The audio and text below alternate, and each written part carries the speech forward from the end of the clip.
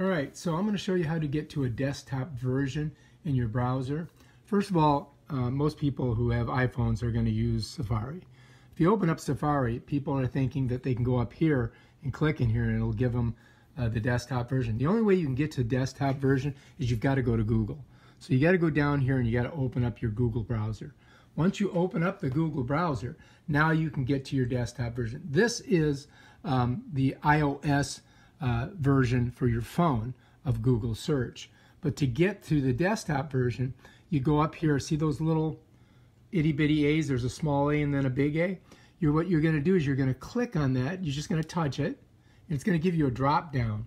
And in that drop down you're going to see there's a hide toolbar, then it's going to be request desktop website, website settings, and privacy report. Well, if you want to get to the desktop version for your phone, what you have to do is click on this. And bam, now you're in your desktop version.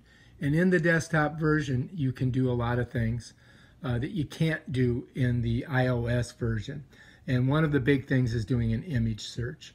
And if you want to do an image search, now you can expand this by just putting your fingers on it and stretching it like this.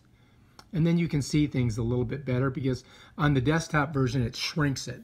And to do the image search, you just come up and you can click on this image button. And what's going to do, it's going to bring you to a different search bar or search field. And you look and you can see inside this, you can see it says images and it shows you this little camera.